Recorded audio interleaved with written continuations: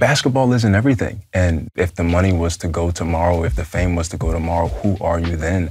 And I had many times of being a rookie in the NBA, doing what I thought I needed to do and having fun, and then looking myself in the mirror and saying, who are you?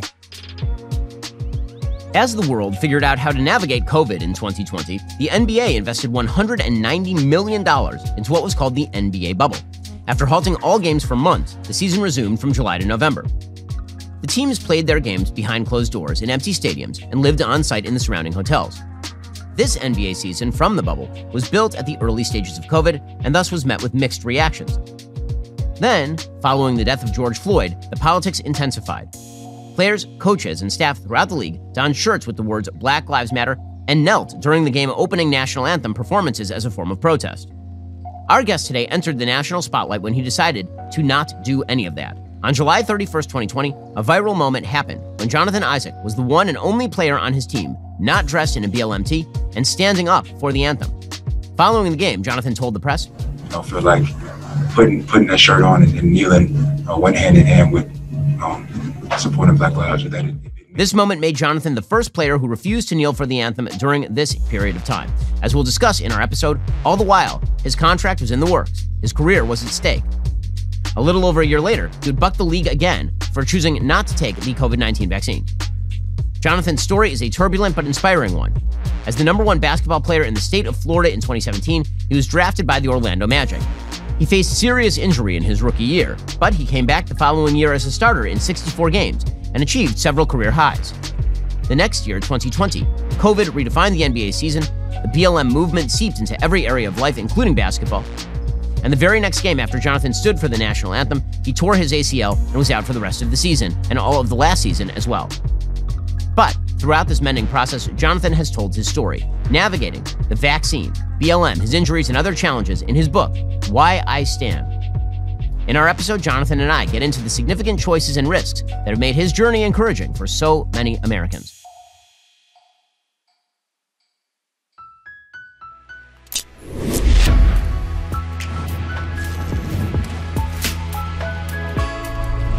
Hey, and welcome. This is the Ben Shapiro Show Sunday Special. This show is sponsored by ExpressVPN. It's time to stand up against big tech. Protect your data at expressvpn.com/Ben. Jonathan Isaac, thanks so much for joining the show. Thanks so much for having me, Ben. I'm glad to be here. So first of all, congrats on the book, Why I Stand. Thank you. Sure to be a massive bestseller. So why don't we start with this picture? Because this picture is really, I think, indicative of not just how amazing your story is, but who you are as a person. So what led up to this picture of you standing, all your teammates are kneeling, wearing Black Lives Matter t-shirts, and there you are, standing with your head down during the national anthem. What exactly led to this? So, as you know, it starts with George Floyd and the whole Derek Chauvin altercation, and ultimately George Floyd passing away tragically. And during that time, there was the craziness of the Black Lives Matter movement.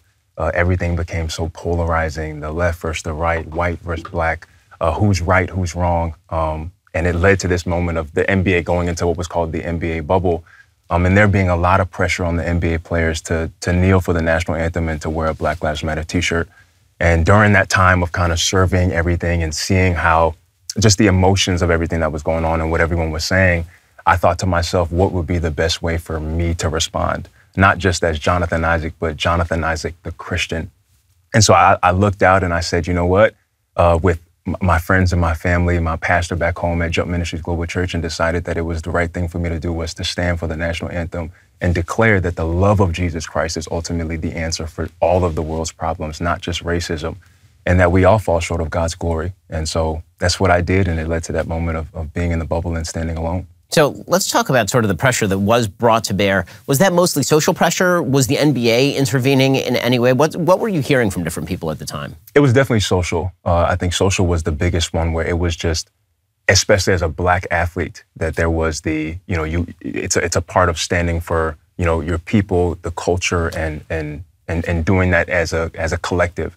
And so there was definitely the societal pressure. I would say the NBA was just open to, the players doing what they felt they wanted to do. There was the Black Lives Matter on the court and the different things. So there was a little bit from each and every direction, but the social was the biggest one, I believe. Now, you did this in the middle of a contract negotiation. I mean, this was not You have a 10-year contract with the team. Your future in the NBA is secure. You're just starting off your career. I mean, you're still a really young guy. Yeah. And you decide to make that move. And that takes a lot of courage.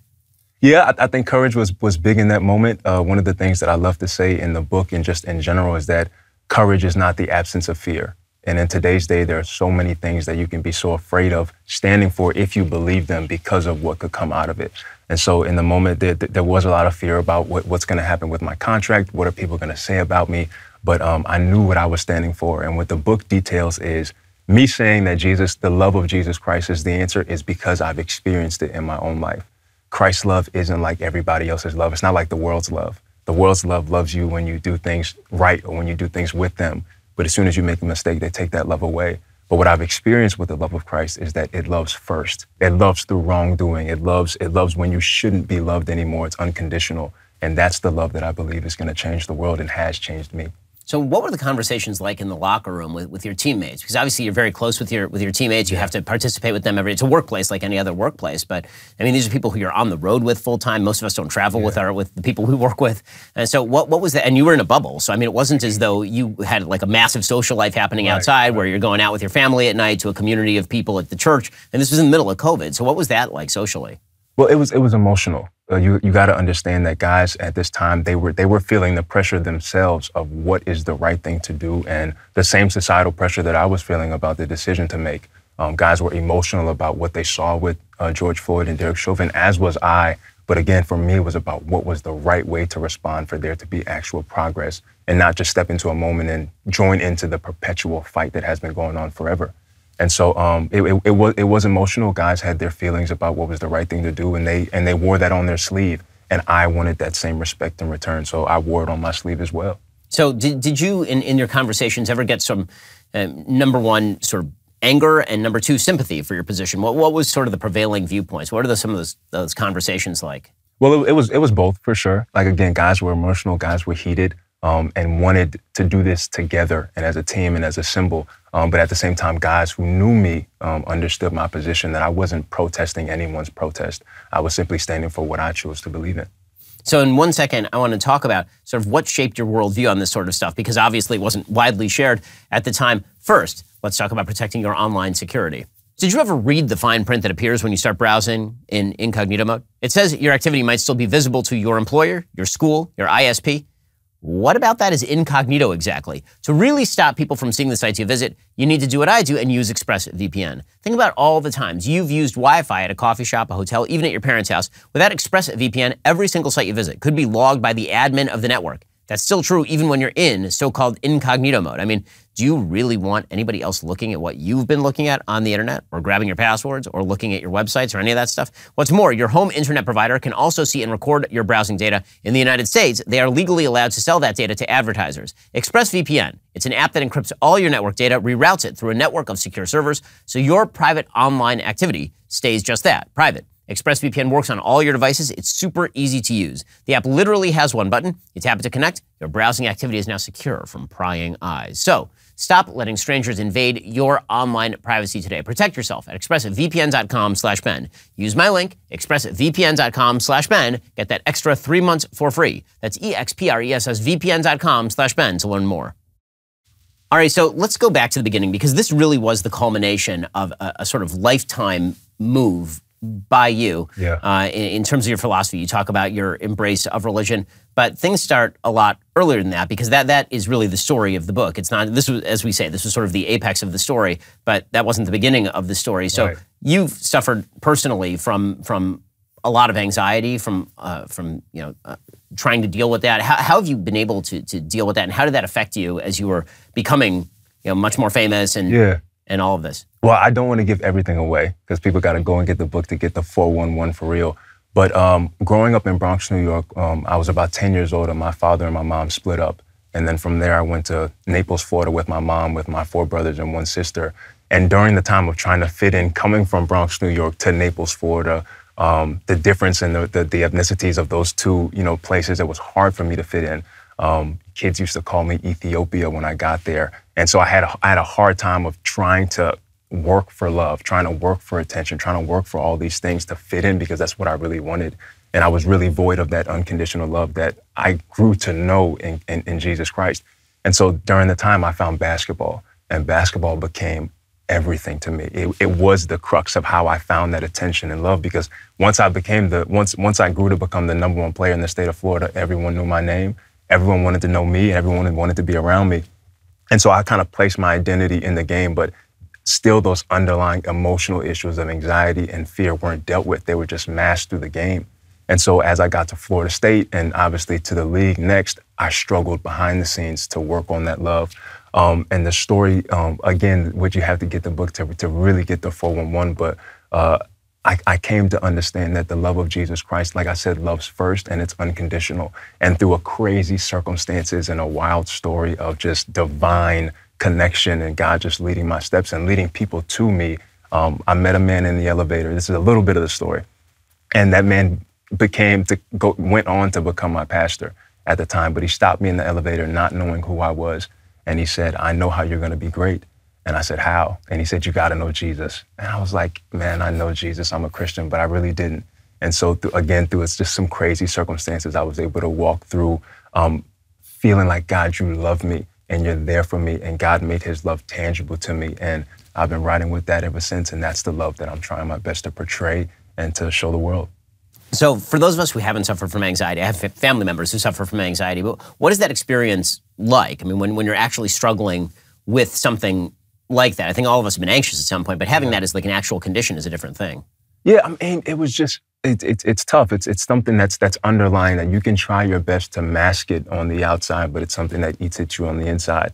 And when I got to Florida State, again, being the #1 player in the state of Florida, I was ready to play basketball, but I was struggling with these things behind the scenes where at one point in time when I was at Florida State, I passed out in class, not knowing what was going on. I knew I had those internal fears of being big man on campus and everybody looking to me to kind of bring the championship home at the NCAA tournament, which we unfortunately weren't able to do. But those things are just underlying, and you really have to get to the crux of where your identity lies and who God says you are. And those are some of the things that I started to be able to put into practice and experience with the love of God, to where today I'm able to come out of that, but it's still a work in progress, of course.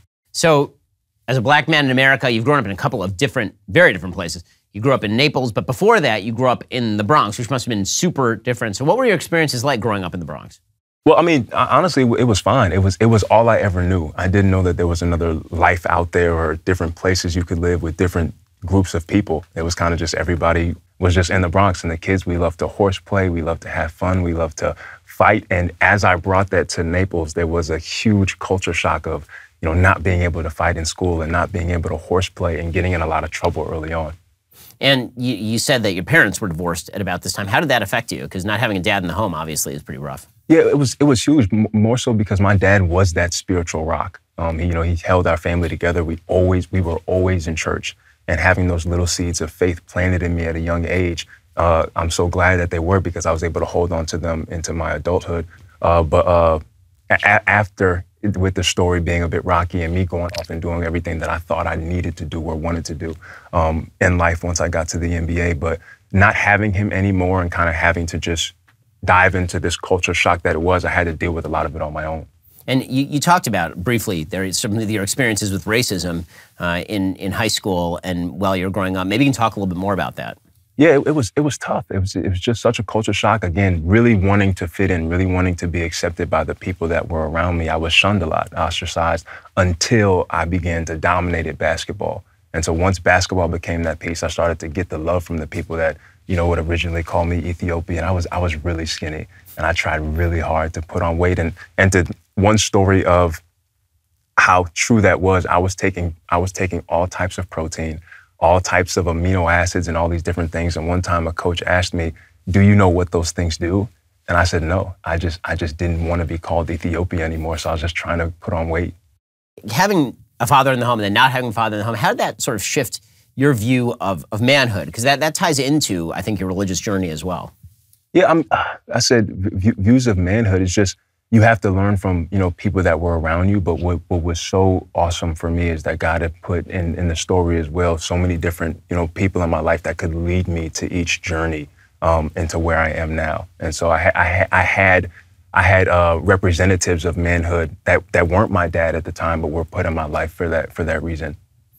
So you end up going to college, you're a big man on campus. Yeah. And what is life like, and what is the lack that sort of leads you to start looking a different way? Well, it's just basketball isn't everything. And the fame and the money and the things that we chase after really don't satisfy you. They're not something that's transcendent to who you are, and they're fleeting. If the money was to go tomorrow, if the fame was to go tomorrow, who are you then? And I had many times of being a rookie in the NBA, doing what I thought I needed to do and having fun, and then looking myself in the mirror and saying, who are you? Why are you doing what you're doing? And again, what I think is so dope about the love of God is that I wasn't checking for him. I wasn't saying I want to become a Christian. He came after me and sent so many different things and people into my life. And you really have to get the story to hear the crux of how I got to where I am today. So in a second, I want to hear a little bit more about that because again, I think most people who look at an NBA star and they think, okay, that's the lifestyle I want. And then here you are, and you've taken a lot of the things about that lifestyle and said, no, none of that's fulfilled. What makes you different that you've figured that out so quickly? I want to ask you about that in a second. First, let's talk about your sleep quality.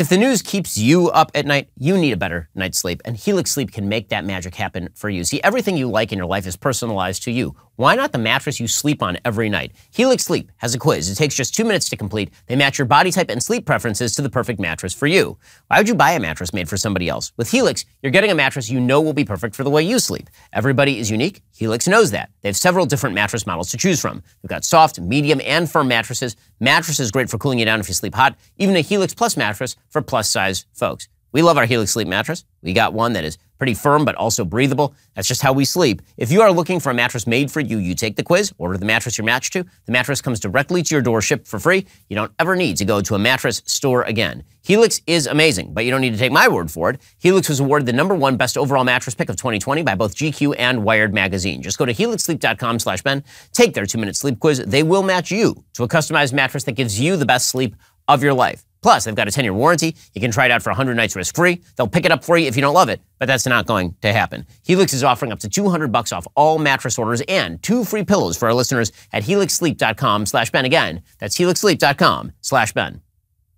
So I think that, for most men particularly, we look at the lifestyle of an NBA athlete and you think, okay, that's everything I want, right? That's money, that's women, that's travel, that's being able to do all the things that all men dream of in sort of the id part of your brain, the part that the most animalistic part of your brain that seeks glory and seeks sex and seeks money and all those things. And yet you were able to see beyond that. What opened your mind to that? Why didn't that sort of eat you up the way that it tends to eat up people who are in that position?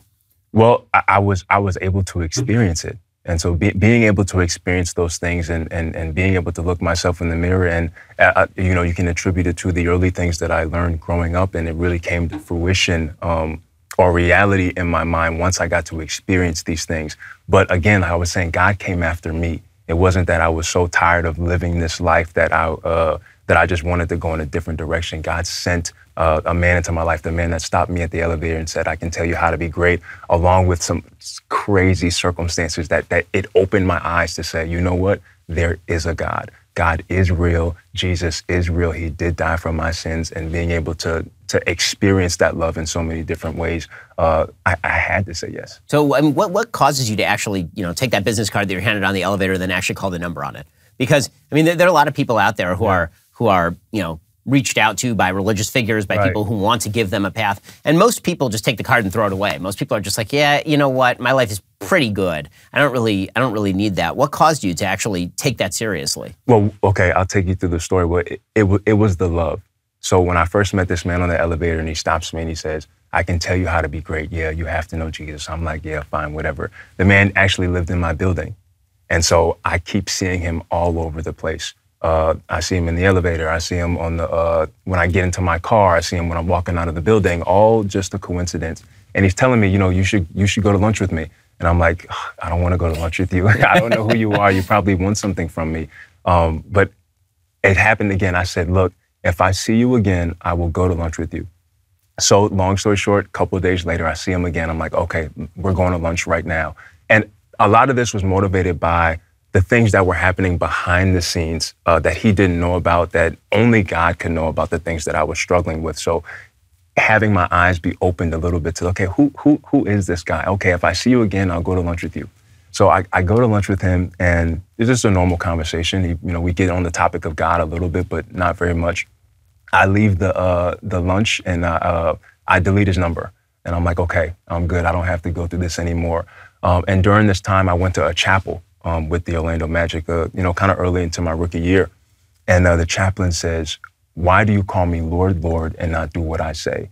It's Luke 6:46. And it hit me like a ton of bricks, because that was me. I would pray when times got tough. I would delete my old music playlist and put only Christian music when times got tough, when I wasn't playing well. But once I started to play good again, I would get back to what I was doing. Jesus wasn't tangible. A relationship with him wasn't real. It was just tradition or something that I reverenced in some type of way. And so, but now all I could think about was that verse. Why do you call me Lord, Lord, and not do what I say? And I said to myself, I'm going to find out if this thing is real or not. And so I'm going to either drop the whole Christian label altogether, or I'm going to go into this thing, with open arms and see what it is. Again, this is all working in the background of meeting this guy. So then me and a friend of mine, okay, this is in the story as well, me and a friend of mine come up with the idea that we are going to buy a bunch of burgers. We were reading in, the Bible where Jesus says, whatever you do for the least of these, you do for me. And it was around November time, Thanksgiving. And we said, we're going to buy a bunch of burgers and we're going to pass it out to the homeless. And now this is another thing that's happening. So again, you got to put that in your back pocket. I go to the movies with another old friend of mine. He was my trainer when I was in high school. And he always would drop little God comments and, you want to do a Bible study with me? And I'd be like, no, dude, I just want you to be my trainer. And so we go to the movies and we go to watch a Christian movie, and it's horrible. It's terrible. It's so cheesy. And halfway through, we're like, okay, we're going to jump to another movie. So we jump to watch Thor. We get to watch Thor, it's over, and we're sitting in the parking lot, and he says to me, where are you at with God? And I'm like, well, I'm searching, I'm reading some stuff. I'm looking up Christian apologetics. I'm flirting within the back of my mind, but I don't really know if it's real or not. I want God to make himself real to me. And he says, if you knock, the door will be open to you. If you seek and you really seek, you're going to find. And so I go to leave out of the parking lot. So now this is all in my mind. Again, it's all the things that are happening in the background. I go to leave. And as I'm pulling out onto this street, there's a car that's pulling onto the street. And our car stopped, like, as he can see the front side of my car, I can see the front of his. And I look, and it's the guy from the elevator. And I roll down my window, and he rolls down his. And I say, you, me, breakfast tomorrow. And I'm driving home saying, God, I don't know if this is real, but you must want this guy in my life. I don't understand what's going on.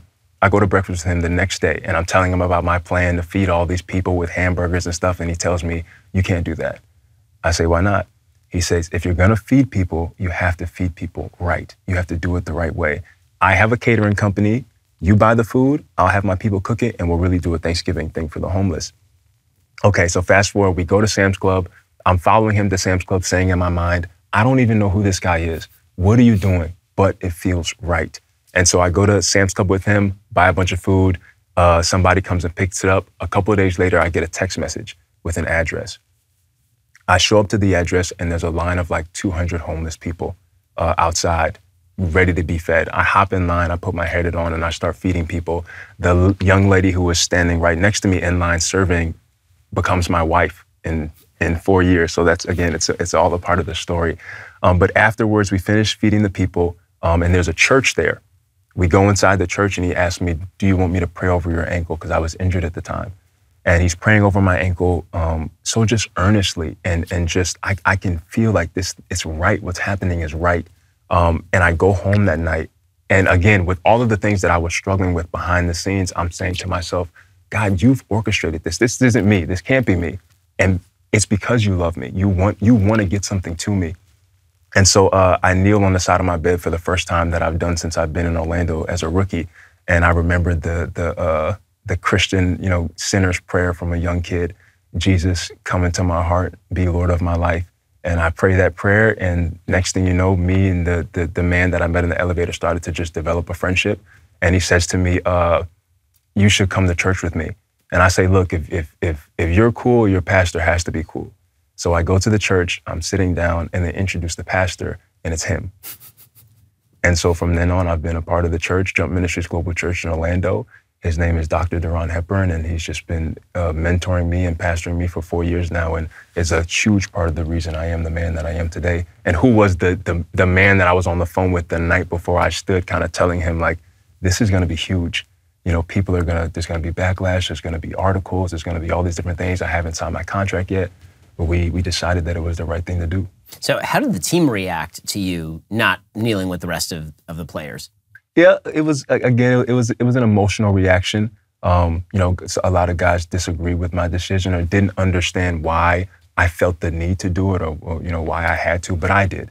And so we were able to have a conversation after, and they were able to get out their feelings, and you know, that's in the book as well, and you know, what was said and everything like that. But we left it as, I respected your decision to kneel, and I asked for that same respect in return, but I'm going to stand for what I believe in.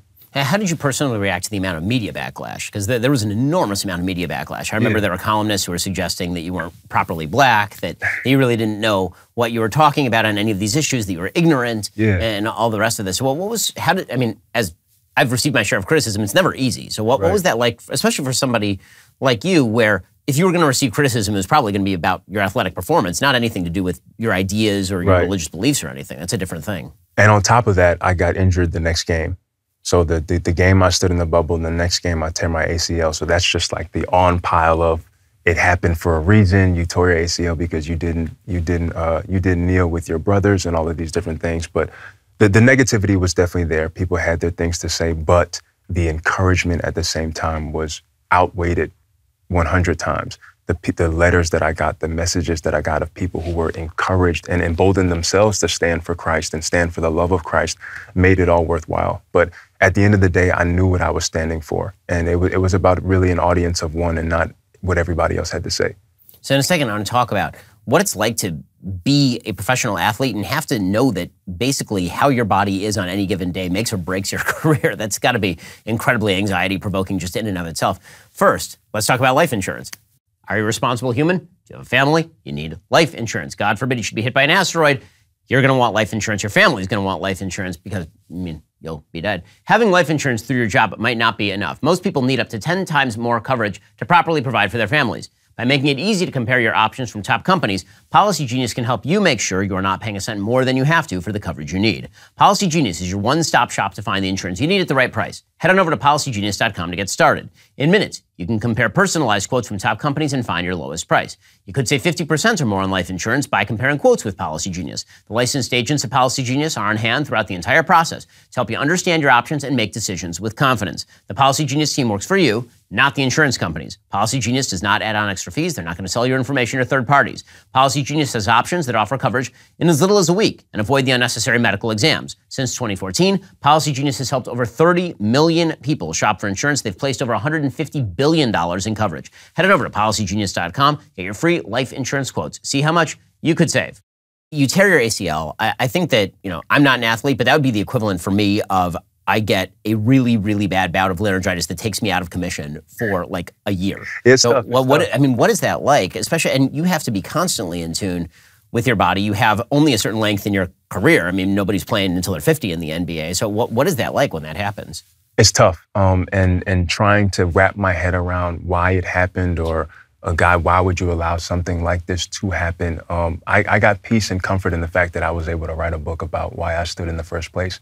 And I wouldn't have been able to have I not got injured. And where I am right now with the rehab, I'm feeling great. I'm looking ready to come back next season. And so I feel it all had a purpose to it. And God always has a plan for what he allows. And being able to see the book tangibly here, and I know the lives that it's going to impact and change and encourage, it's all worth it.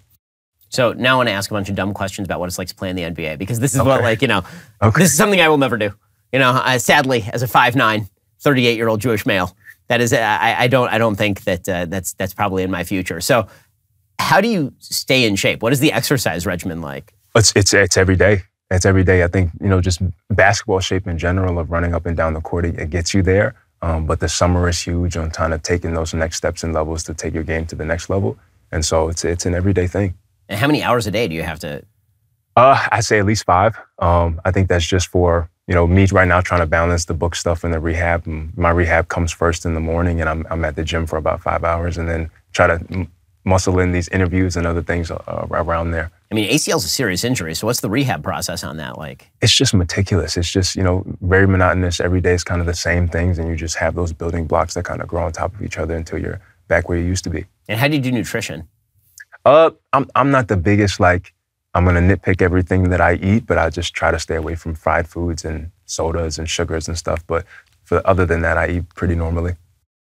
Simultaneously, you weren't just making a stand with regard to not kneeling in the bubble. I want to get back to some of the race questions in a second, but you also took a stand with regard to the COVID vaccine. So there's a lot of pressure, obviously, on everyone in the United States to take the COVID vaccine. I'm vaccinated, double vaccinated, and got Omicron. My wife still got it. Oh, of course. I mean, everyone got it. I mean, everyone got it. But you're talking about in the NBA an extraordinarily young and very healthy cohort of human beings. So this is not the chief group of people who are going to die or get seriously ill from COVID. The NBA put extraordinary pressure on people to take the vaccine. Can you kind of take me through the timeline? Because you were in a bubble. That's got to be difficult. I mean, just to play in a bubble with no audience and then basically be stuck in a place with just your teammates. Yeah. That must have been rough. And then the pressure with regard to the vaccine. Yes, so the vaccine pressure didn't come until after the bubble. Right. So after we got out, it was the turn of the next year, and around, I want to say March of that next year, there was the NBA players are in line to get their vaccination shots. And there, I would say there was definitely more pressure from the league and all of the societal pressure to get vaccinated in the first place. But for me, it was fairly simple. Wanting to just look out and see how everything was going and the tone of what everybody was talking about. There was a hint in me that felt like it wasn't all genuine in the way that it was pushed, in the way that the people were marked and tried to make this a moral issue about if you were a good person or not. But I looked at myself and said, look, I'm an NBA player. I'm in great shape. I'm young. I've already had COVID, and I was understanding about antibodies and natural immunity around that time. Again, I'm young. I'm healthy. Why would I take the risk of putting something in my body that I could still get the virus anyway? And so it seemed like the wise choice for me to say, yeah, I don't have to take this. I don't need it. And again, I don't have any comorbidities or anything like that. But if somebody on the other side is afraid of what could possibly happen to them from the virus, take the vaccine.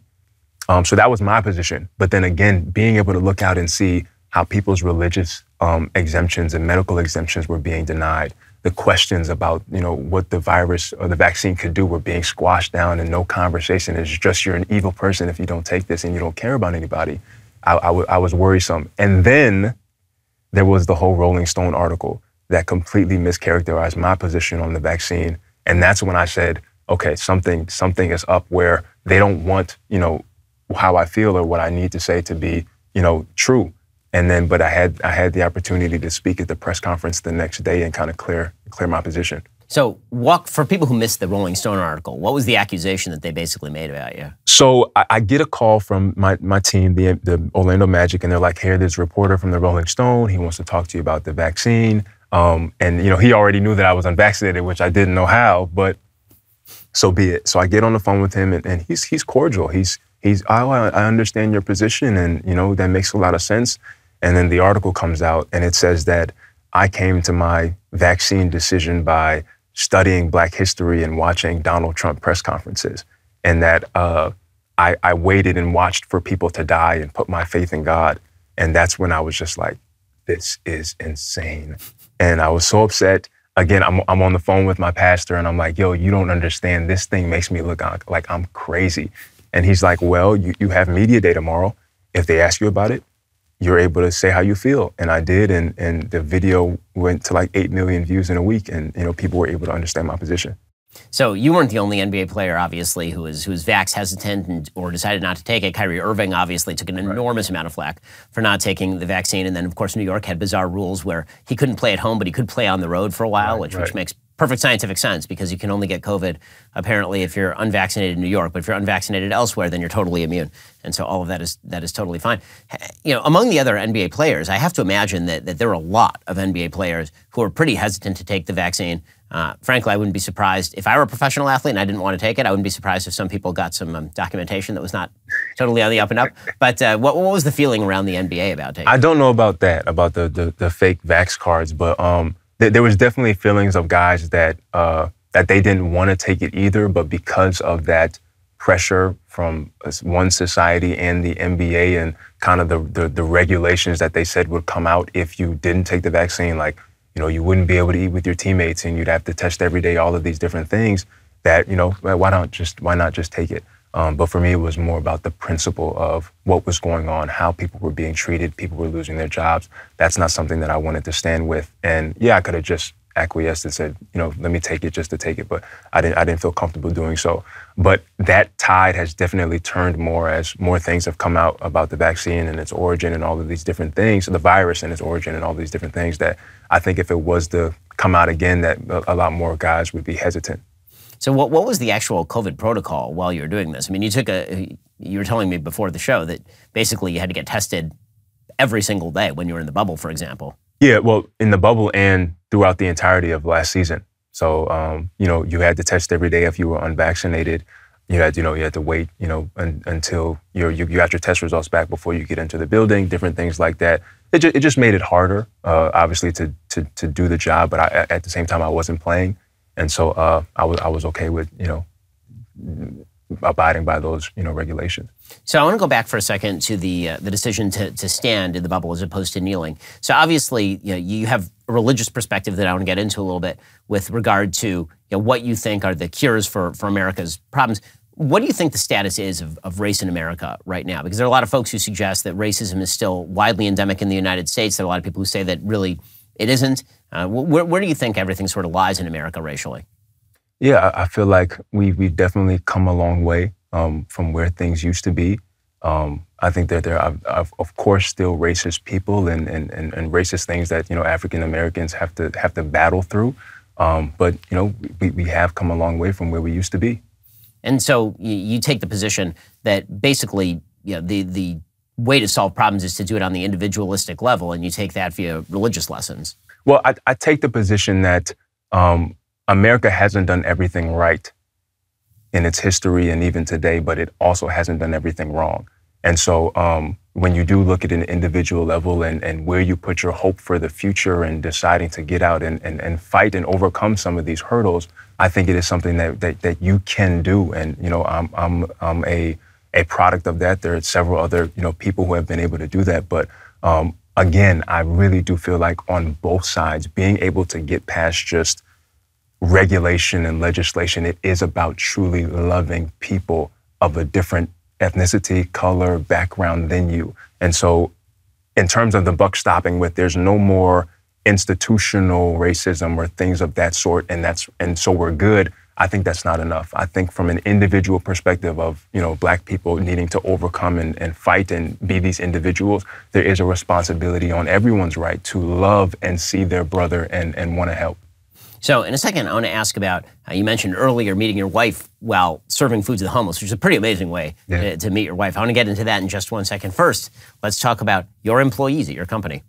There are a lot of people who just make my life easier. I don't know what I would do without them. Like my assistant, Kelly, she basically ensures that my life runs. Like if Kelly were not texting me every 10 minutes telling me what is on my schedule, I would never be where I need to be. Well, if you own a growing business and you need to hire, ZipRecruiter makes hiring so much easier because they do the work for you. Right now, you can try it for free at ZipRecruiter.com/BenGuest. ZipRecruiter uses its powerful technology to find and match the right candidates up with your job. You can easily review these recommended candidates and invite your top choices to apply. Additionally, ZipRecruiter, they've got a complete suite of tools, makes it easy to filter, review, rate those candidates. 4 out of 5 employers who post on ZipRecruiter will get a quality candidate within day 1. No wonder ZipRecruiter is the #1 rated hiring site based on G2 satisfaction ratings as of January 1, 2022. In fact, the hardest thing you have to do is remember our special URL, ZipRecruiter.com/BenGuest. That's where you go to try ZipRecruiter for free right now. Once again, that is ZipRecruiter.com/BenGuest, BenGuest,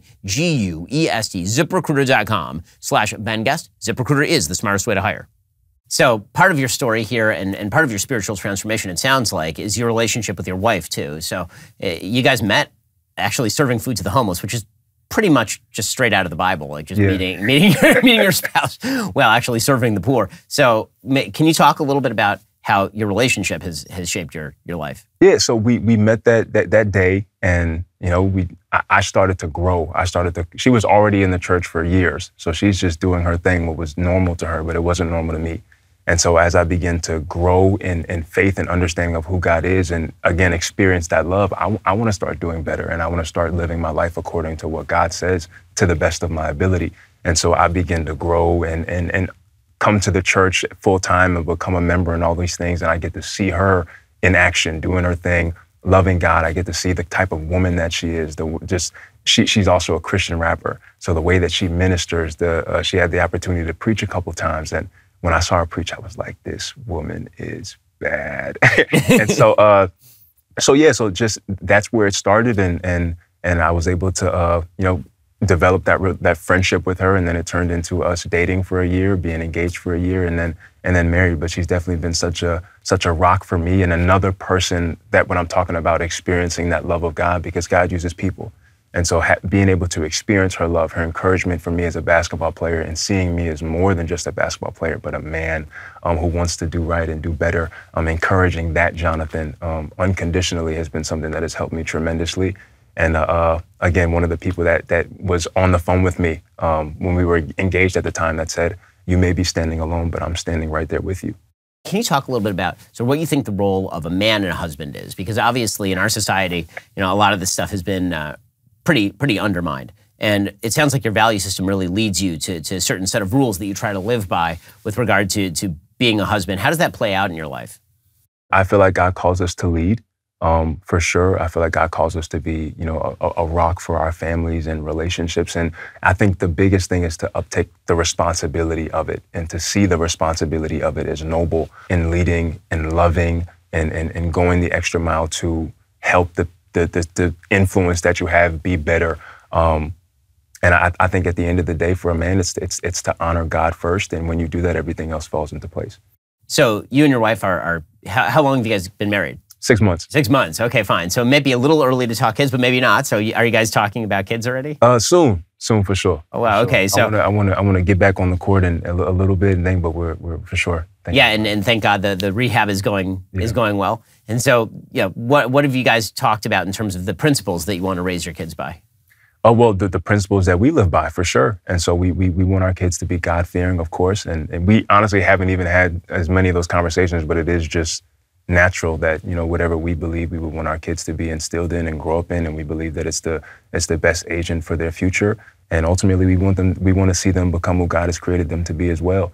And, give them the freedom to do that. So do you have any siblings? I do. I have 4 brothers and 1 sister. Oh, wow. Okay. So big family. Big family. How have they been taking all of this? Well, they've definitely gotten a little attention too, and not just from all of these different things that have happened, but from me becoming an NBA player, for sure. So they're loving it. They love that their brother's in the NBA.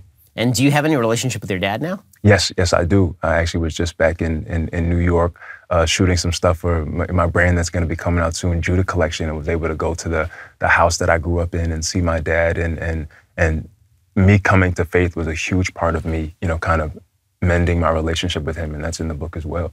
So you're launching brands and you're launching books. What is sort of your long-term vision for your career? Because obviously you want to get back to playing. You're still young in your career. I mean, and this is the thing, like this whole journey has happened before you've really had a chance to play significant minutes in the NBA. You played some your rookie year, and then you got injured, and now you're going to come back next year. What's your kind of long-term vision here? I actually have no idea. And I think that that's a good thing. What I've tried my best to do is just be obedient to where God is taking me and asking of me to do. But I have no clue. Before I came to faith, and this is something that I always tell young people, or just people that I'm talking to, that God wasn't trying to take anything away from me. Like the fun that I was having, or that I thought I was having, he wasn't trying to take that away. He was trying to get something to me. And now the fact that I'm writing a book and and the book is going to become a movie, and I'm working on the second book and a brand and all these different things. I'm like, all of that God had for me, but it was a part of me accepting him as Lord and Savior and walking down the road to becoming what he created me to be. And so that's where I'm at. I don't know what's next, but I'm hopeful that, you know, it's more of what I've been able to do.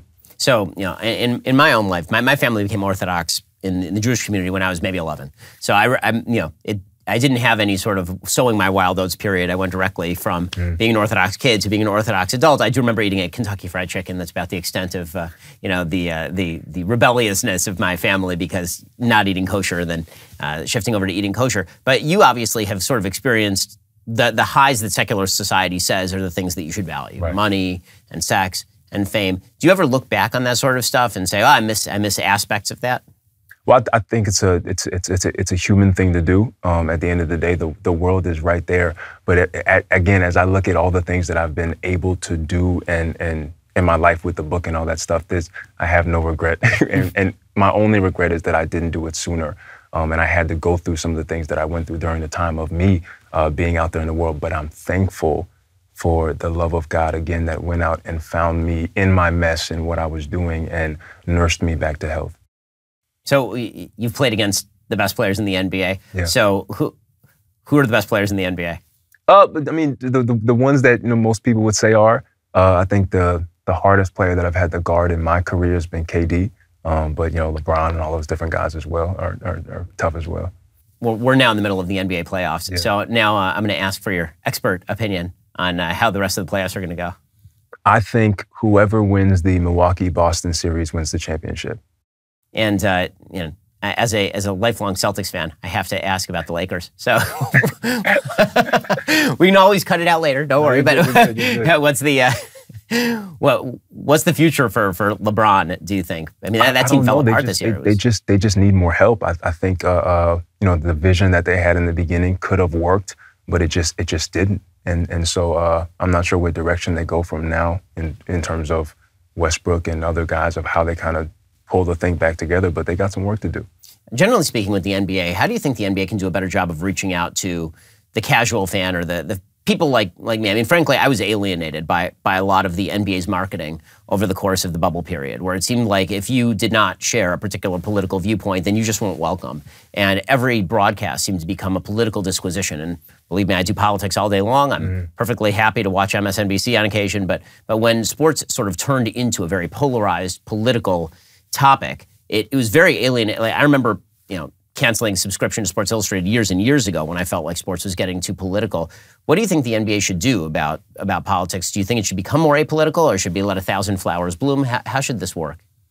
I think it's a balance. I think entities like sports, like social media, other things like that, should take a more apolitical stance and just allow inclusivity and people to share their ideas and thoughts as they see fit.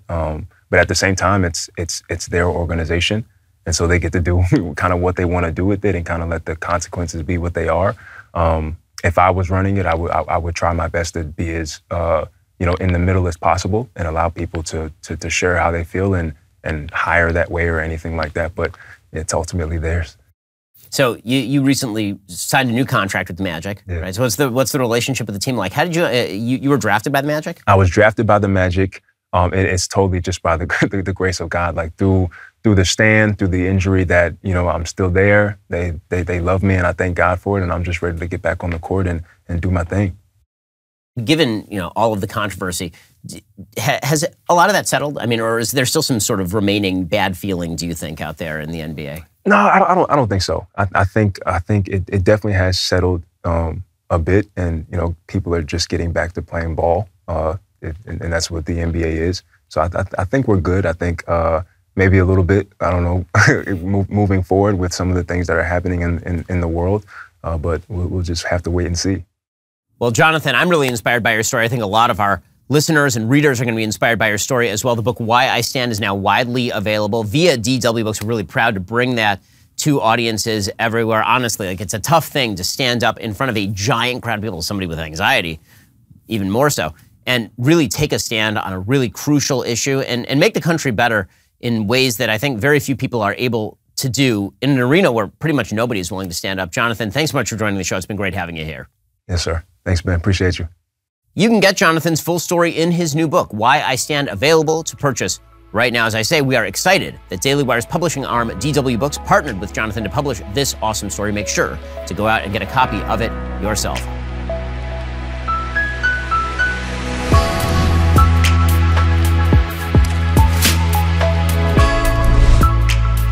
The Ben Shapiro Show Sunday Special is produced by Mathis Glover. Executive producer Jeremy Boring. Production manager Pavel Wydowski. Associate producer Justine Turley. Editing is by Jim Nickel. Audio is mixed by Mike Coromina. Hair and makeup is by Fabiola Cristina. Title graphics are by Cynthia Angulo. Production assistant Jessica Crand. The Ben Shapiro Show Sunday Special is a Daily Wire production. Copyright Daily Wire 2022.